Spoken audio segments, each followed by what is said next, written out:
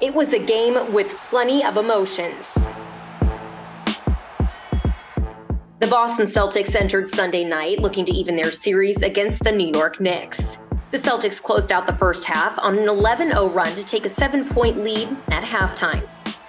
In the third, it was back and forth between these two teams as Julius Randle buried one from deep right before the buzzer to hold on by one. In the final seconds down the stretch, Jaylen Brown knocked down both of his free throws to send the game into overtime.